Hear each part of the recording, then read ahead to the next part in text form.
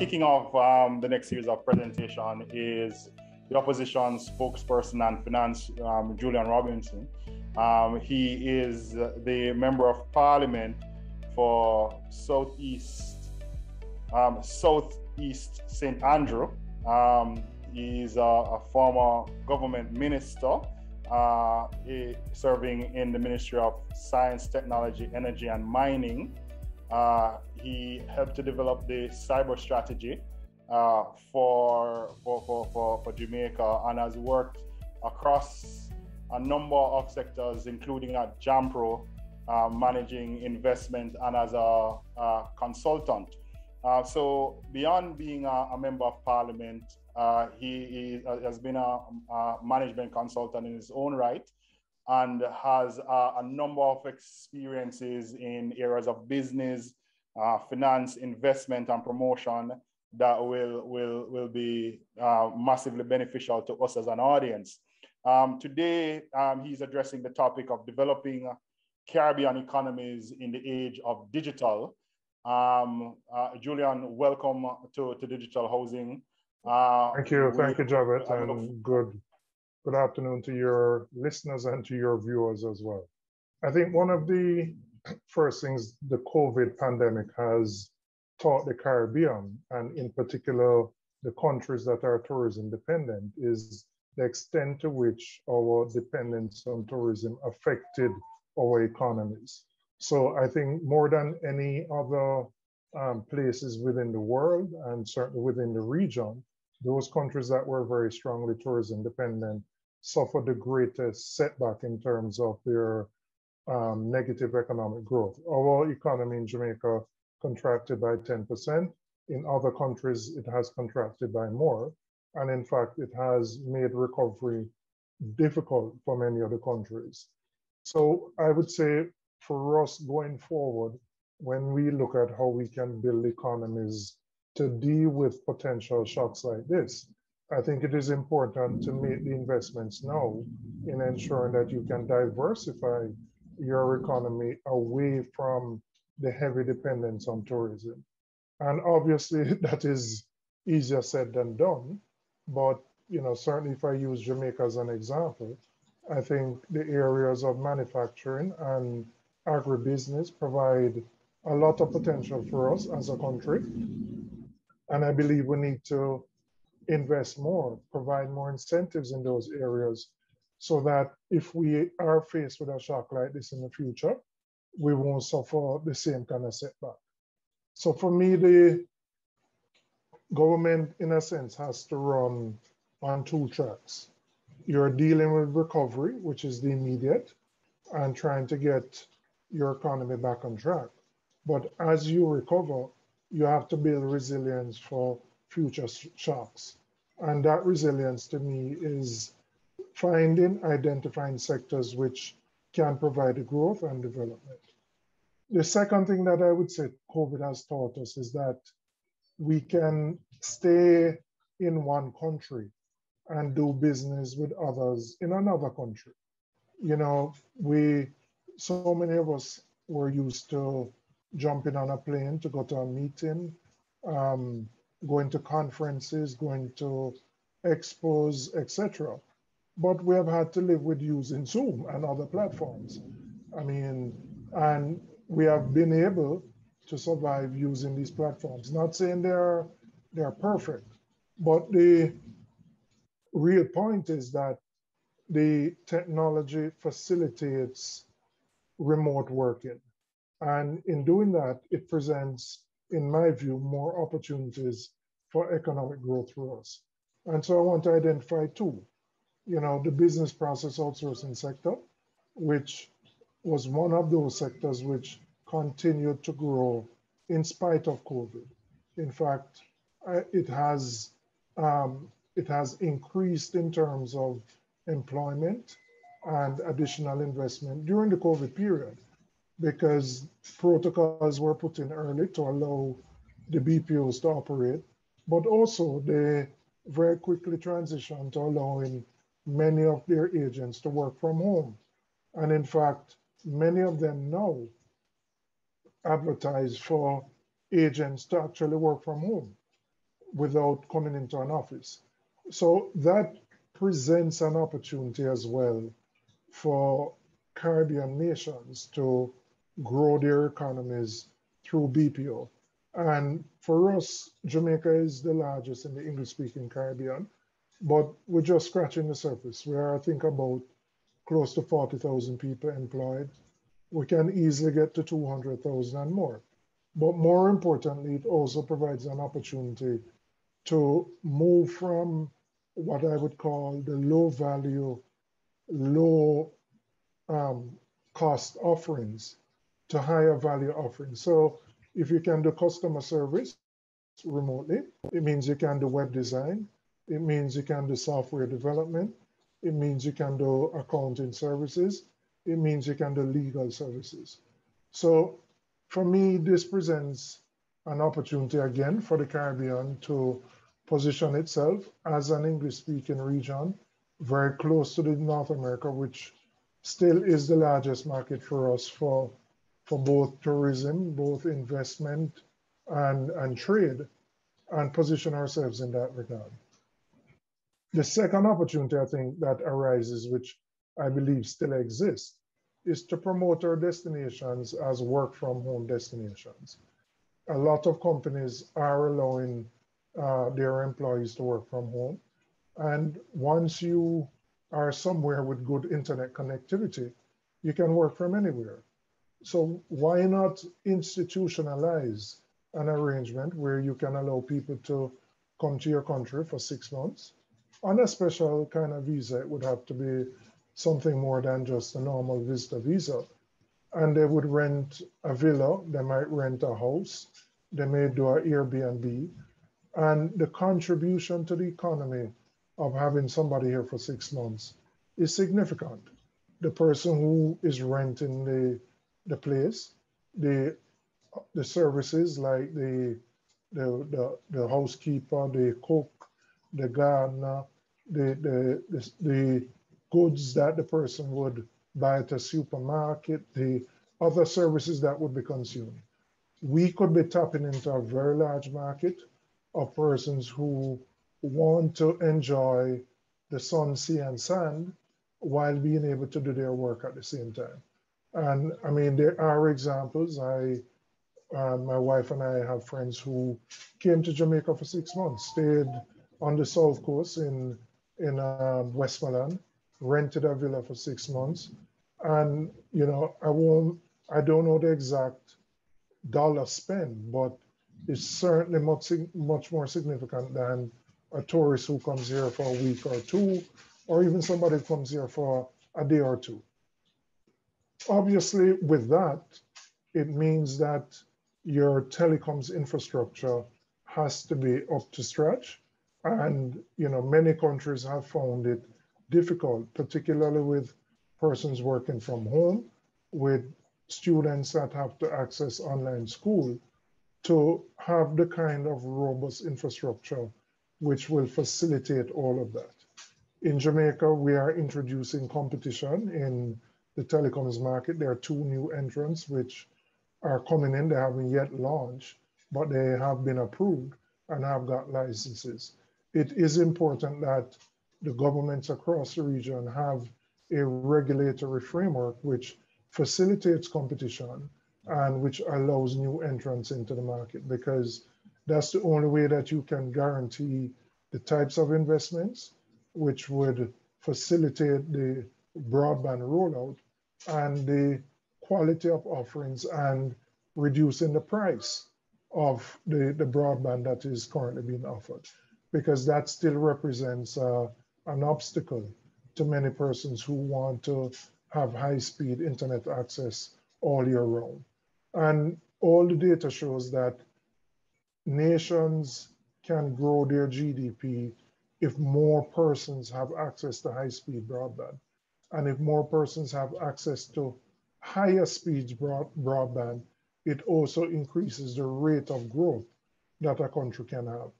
So I believe in looking at how we respond to COVID, it's very important that we build resilience for sectors which can develop.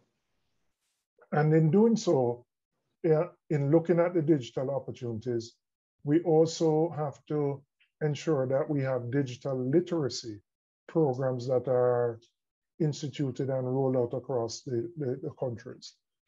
Younger persons who may be more adept at technology will more readily adapt to an environment where you have to do online transactions, banking, utilities, etc. But you also have a large cross-section of people who will not be able to adjust. And the reality of many businesses is that they're not going to go back to pre-COVID conditions. And what I mean by that is large investments in brick and mortar are not going to be the order of the day.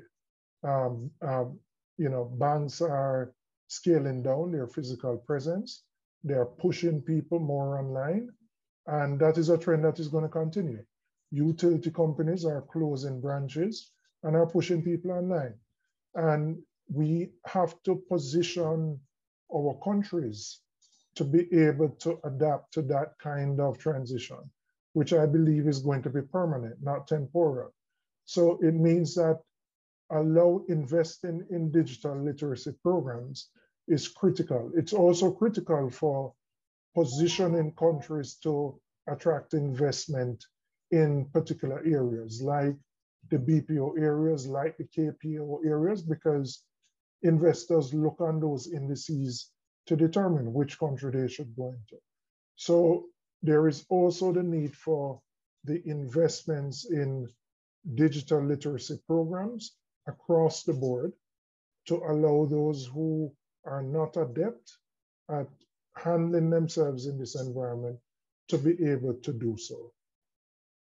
While we talk about one, the diversification, secondly, the investment in telecoms, we also have to ensure that we protect ourselves against natural disasters, hurricanes in particular, as a region which is prone to these types of events which can wipe out an entire economy of a country, particularly our economies which have been very agricultural based. And so, yes, it's important to have insurance against these types of events. And importantly, while we are in the current environment, to ensure that we can survive the challenges that are brought on by the current environment. Many countries are highly indebted because they've had to provide significant stimulus packages to both businesses and individuals.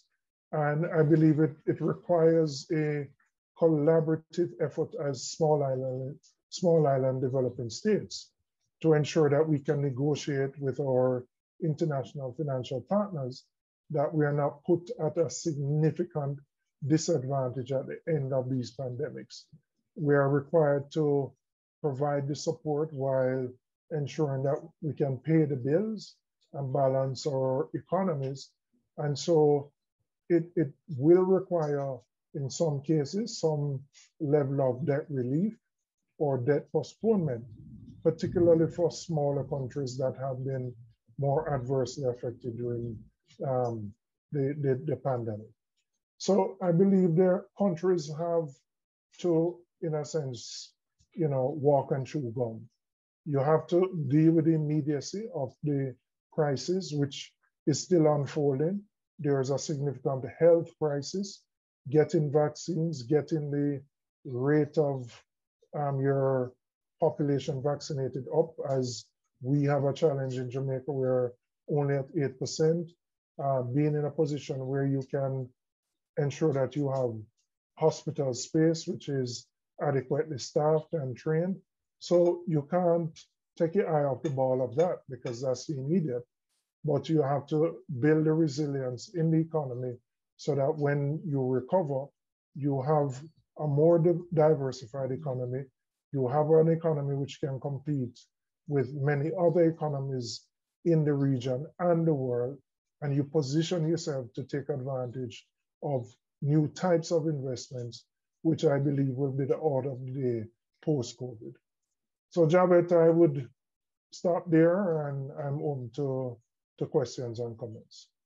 Do you think Caribbean countries on a whole are at a disadvantage vis-a-vis developing countries as we seek to use digital for more transactions. Yeah, we are. Go ahead. Yeah, I'll give you two questions and then you can give your answers. The second question is from one of the earlier panels that deals with payments, where the BOJ is now launching Jamaica's digital currency. I'd love to hear your views on that and the ways in which you think businesses should be positioning themselves. I don't know if you're not the Minister of Finance, but it would be interesting to hear your views on that if and when that becomes a reality. Well, let me start by saying I think it is a good thing. It is mobile money has been a platform that has worked well in many developing countries, particularly in Africa. And I think it provides an opportunity, particularly in Jamaica, where we have a very high mobile penetration rate. I think we have to address perceptions of security in dealing with these transactions because, you know, Jamaica uniquely has a very high crime rate. And I think there may be some reservations about, you know, having that stored value on an instrument and, you know, if that instrument is stolen or lost, how that would work. But for me, I certainly endorse it, and I think it provides a big opportunity for us as a country. Are we at a disadvantage? I think yes, because we start with generally lower broadband penetration rates, which more developed countries have, much higher. And developed countries have started the process of moving more transactions online and doing more things online. So yes, we have a somewhat of a disadvantage, but I believe it's something we can make up. We can make up because internet, mobile phone penetration rates are so high, and the mobile phone becomes the main instrument of choice for persons who want to connect to the internet. And that's why I believe countries must have an adequate legal and regulatory framework to facilitate competition in the telecom space so that you can get the best offerings, you can get the best prices, and you can ensure that you have the penetration across the board.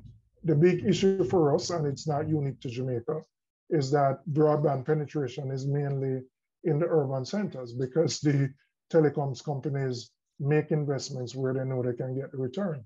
But when you have a pandemic and you have people in deep rural areas, particularly where students have to access school online, it becomes very problematic.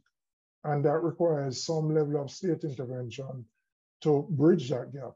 So for us, it has exposed some of our own challenges, but I think they're not beyond our capacity as a country to resolve.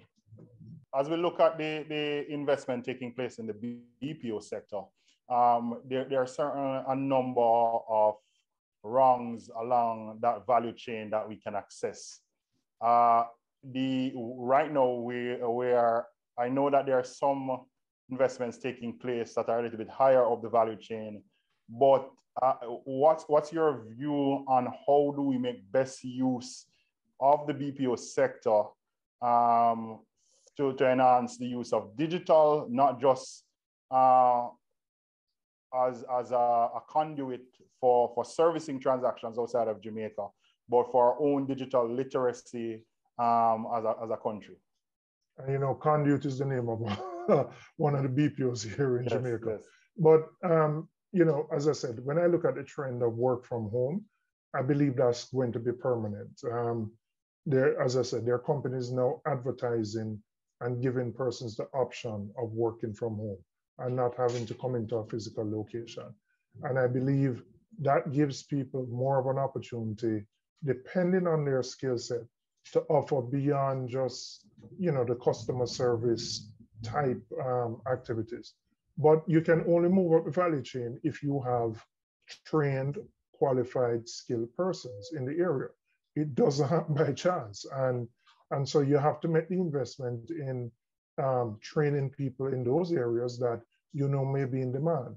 Nobody, I can vividly remember my time at Jumper. I think we had a query from Infosys out of India, who, they were scouting around, seeing if Jamaica was possibly a location for software development. And they said, would you be able to get us 300 software developers? And we couldn't. We wouldn't be able to find them. I don't know if we would be able to find them right now either. Not that there aren't 300 software developers in Jamaica, but readily who would be able to work in a company. I don't know if we would.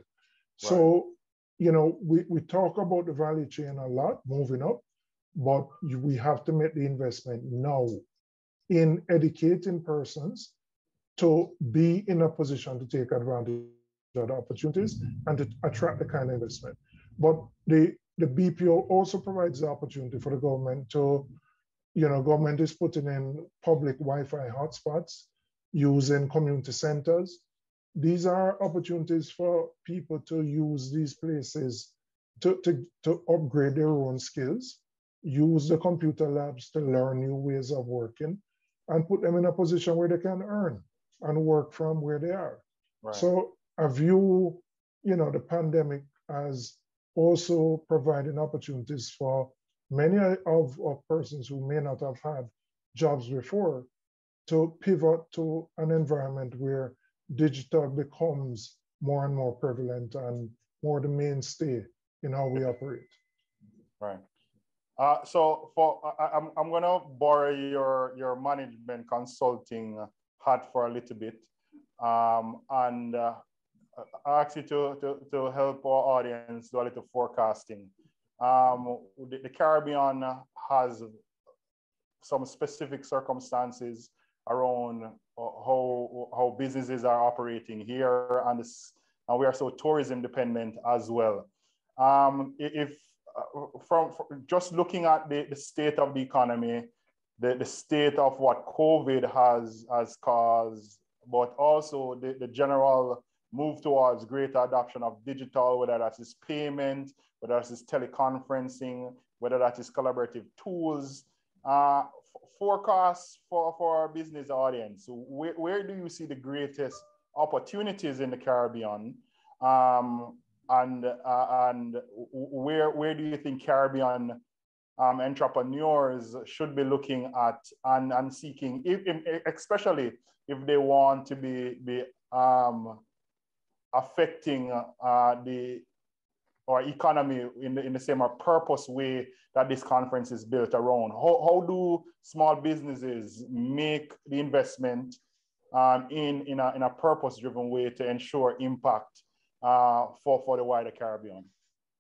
I mean, I think there are major opportunities for our economy, particularly in manufacturing and in agribusiness. And even if you take the tourism sector as one example, we spend $1 billion importing food, principally for the tourism industry.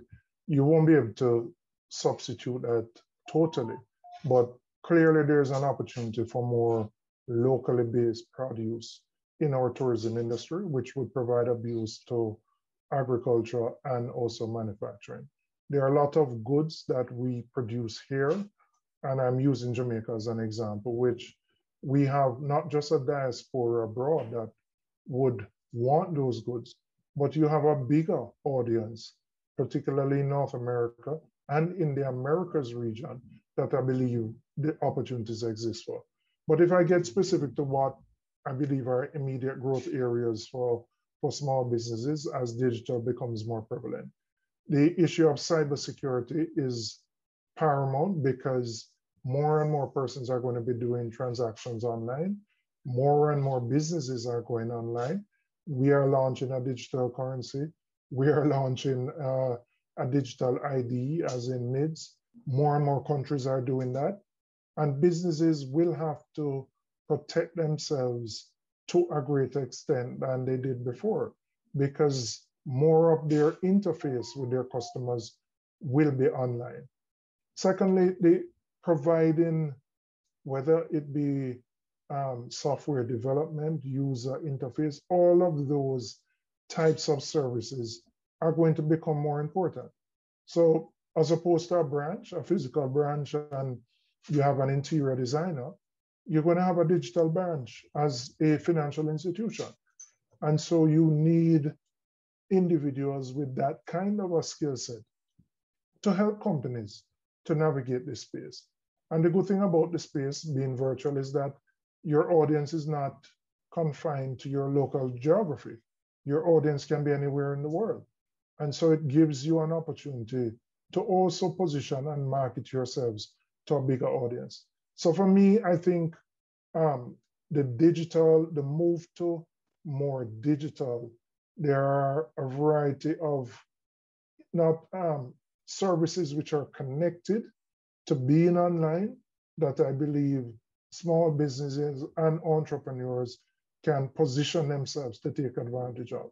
Because as I said, I don't see many of the businesses going back to the heavy reliance on the physical setup, that physical branches, facilities that they had prior to COVID. They're simply not going to do it.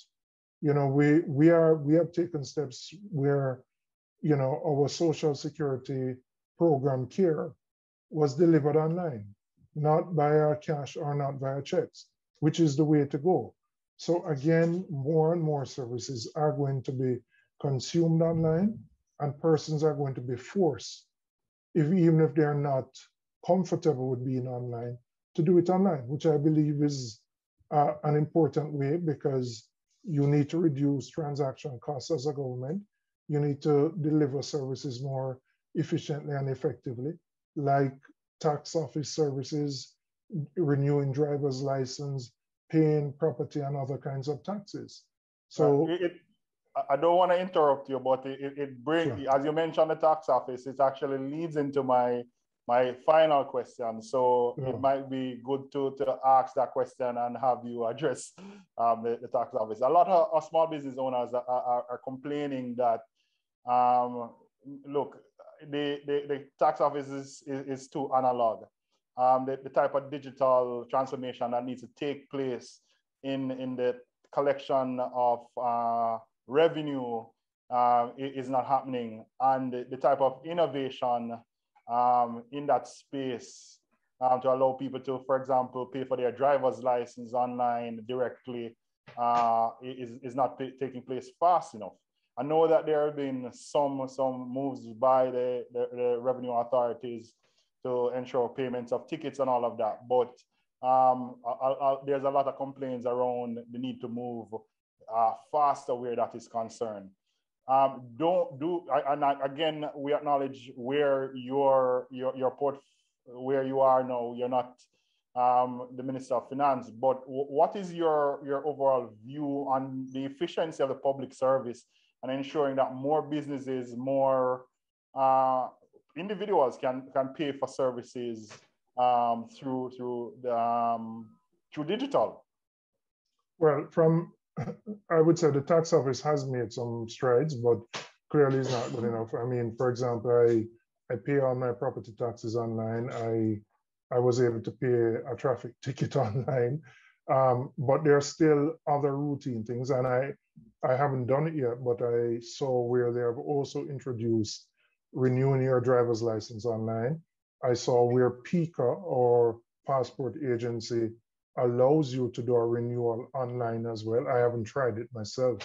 So I think there are some strides that have been made, and I think when the electronic ID comes on board, it will facilitate more of these transactions being online. It still is very tedious, and over the COVID period, we would see lines of people, hours at tax offices waiting to do basic transactions. And I believe there's more that needs to be done, and more quickly. But I think I would acknowledge that they have made a start and they have made some strides, and we just need to keep pushing them to get more of their services online. Thank you so much, Julian Robinson, Member of Parliament and Shadow Spokesperson on Finance, and really happy to have you here, Julian, and to get your perspective on how the Caribbean economies navigate the shocks that is going through. Thank you so much for Thank you for the us. opportunity, and good luck for the rest of your seminar. Thank you very much.